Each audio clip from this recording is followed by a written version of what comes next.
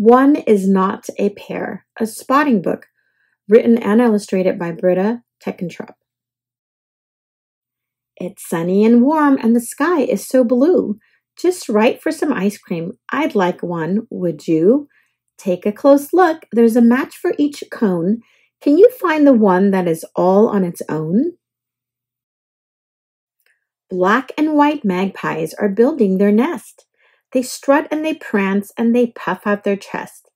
Each bird has found something that its mate also holds, but one magpie's treasure is made out of gold. Here's a squadron of plane, so fearless and proud. It's perfect for flying amid all the clouds. As they circle the globe, each plane has a pair, but one does not match as it zooms through the air.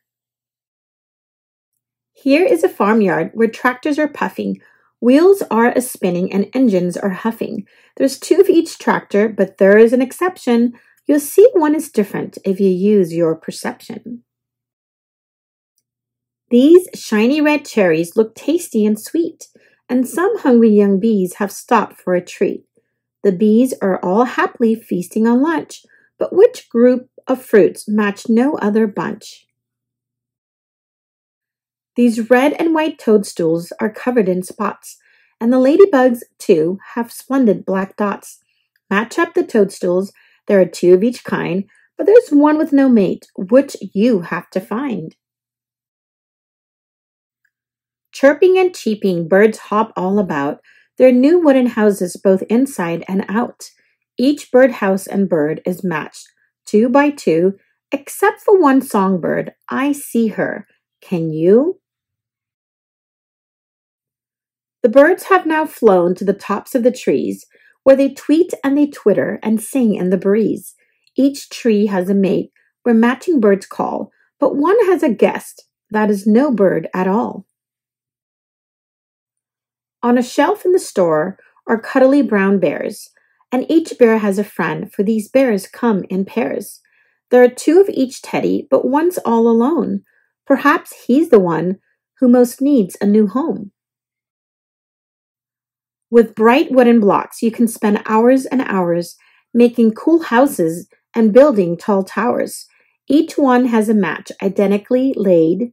Can you see the one that is differently made? They prowl and they preen, they meow and they purr, these yowling black cats with sleek, shiny fur. One cat's not the same, though he's slinky and thin. Can you find the cat that is missing a twin?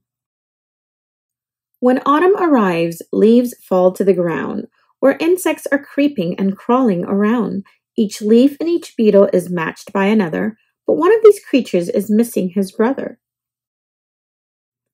A new box of pencils in colors so bright are all newly sharpened and ready to write.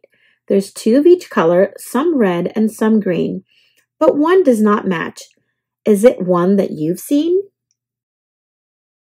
Stripy and spotty and pinned up in rows, socks dance on a line as the wind briskly blows.